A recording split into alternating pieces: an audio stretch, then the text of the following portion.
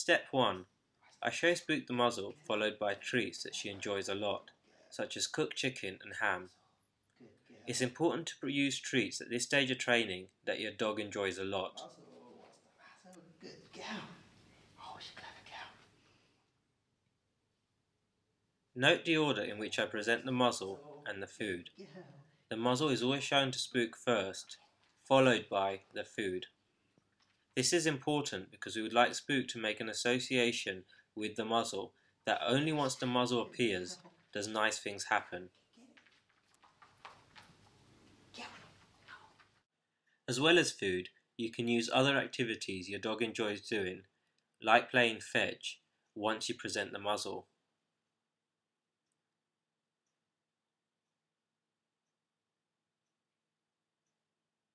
Note how, once the muzzle disappears, Spook is ignored, she gets no praise or attention.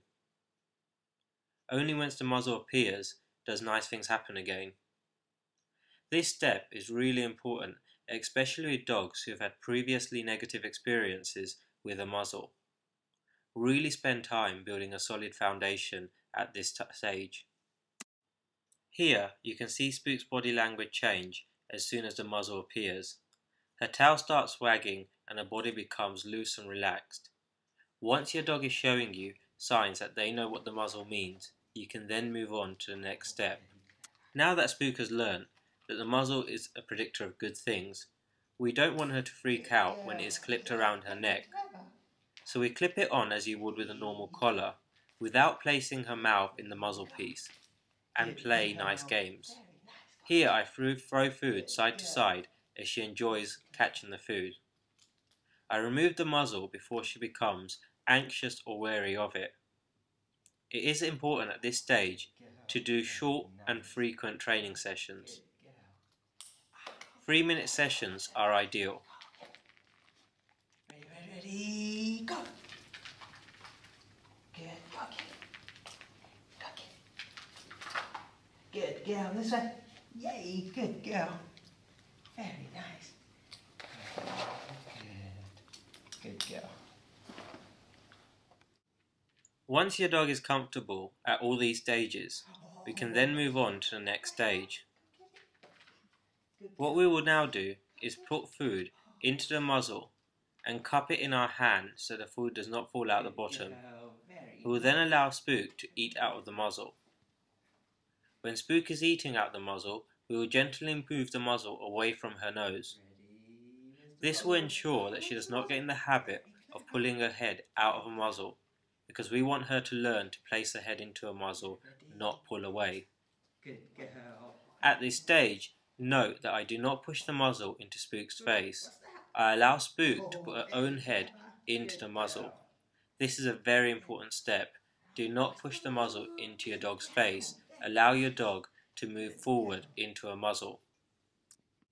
As you can see here, turning this into a little game makes it an enjoyable activity for Spook. I hold the muzzle a few steps away from her and allow her to run in and place her nose into the muzzle. Once your dog is totally comfortable at this stage, we can then move on to the next. Here we present the muzzle in a similar fashion to previously. Once Spook has placed the nose in the muzzle, we then use food to keep her nose there for a longer period of time. Good girl.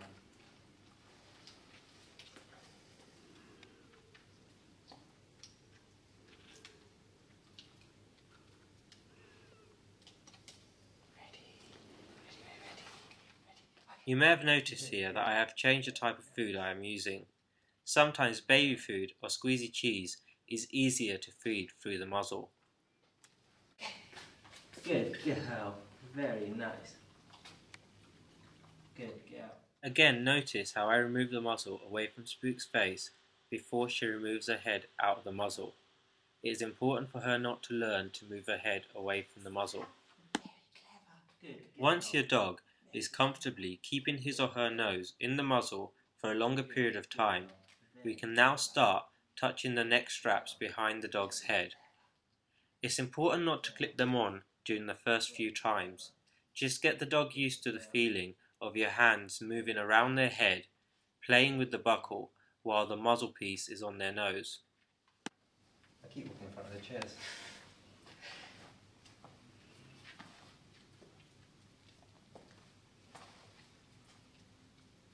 Oh, what's that? What's that for? With things like muzzle training, it's important that we allow the dog to control at which speed we progress. If we push the dog, then we may make the matter worse and teach them that the muzzle does not predict nice things and it is not a nice thing to have on. Once your dog is comfortable placing his or her head in the muzzle and keeping their nose in there for a longer period of time while you move the neck strap behind their head, you can then start to clip the neck strap on. At this time, keep the neck strap loose so that it does not make the muzzle too tight around the dog's head. Remove the muzzle before your dog becomes too distracted by it. Where's the muzzle? Good girl. Very clever. Very clever. Good girl. Good girl.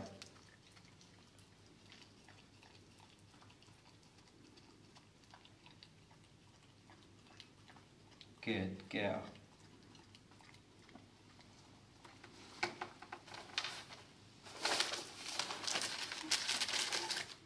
Good girl. You may find that cutting a small hole in the front of the muzzle will make it easier to feed treats through the muzzle.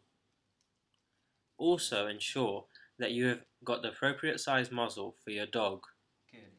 You may feel that providing your dog with a larger muzzle is kinder. However, this is not true, as it may cause discomfort when your dog is moving around. Once your dog is comfortable with this, adjust the neck strap so it's fit appropriately behind the dog's head. When doing this, do not fit the muzzle piece over the dog's nose. Once the muzzle is securely fit and your dog enjoys wearing it, you can then use it in situations in which you feel the muzzle is appropriate.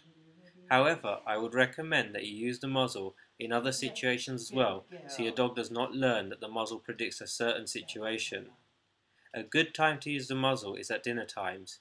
Feed part of the dog's dinner while the muzzle is on and ask the dog to engage in tricks and basic obedience. If you find that sometimes your dog is distracted by the muzzle or pays extra attention to it by trying to remove it, do not take the muzzle off. You do not want your dog to learn that they pull the muzzle and you remove the muzzle. Distract your dog by asking your dog to do another activity such as sit or lie down, and then feed the dog and get the dog doing something else. Once the dog is distracted, you can then remove the muzzle. If need be, backtrack a step so that your dog is quite comfortable at the level you are working at. Very nice. Good girl, Spook. Good girl. Excellent, very clever. Good.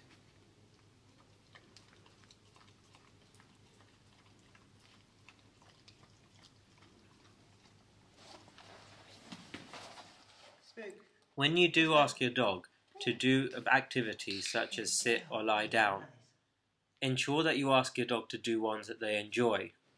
Do not make this an obedience task. This should be a fun thing that your dog enjoys doing.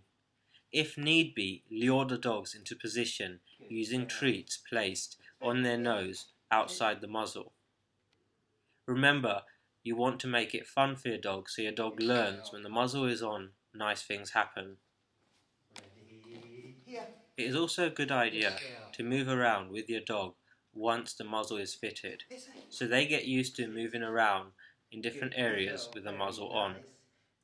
Also ensure that you do not only use the muzzle when you feel it's appropriate. Place the muzzle on at different times of the day so your dog feels it's just part of a normal activity.